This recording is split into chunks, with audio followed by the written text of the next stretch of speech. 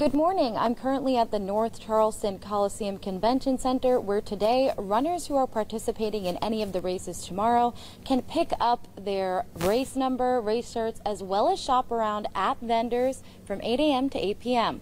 I'm here with Cooper River Bridge Run Director Irv Batten. Irv, what can participants expect from this venue today? Well, good morning. Yeah, so 8 o'clock we open up and you get your race shirt, like you said, and your race number, but there's so many different vendors, any kind of shoe, running shoe, all kind of apparel, and then some other local races and local businesses, and of course Harris Teeter's here with a ton of stuff, and yeah, it's an awesome event. You can spend hours just walking around looking at all the goodies and stuff that are here.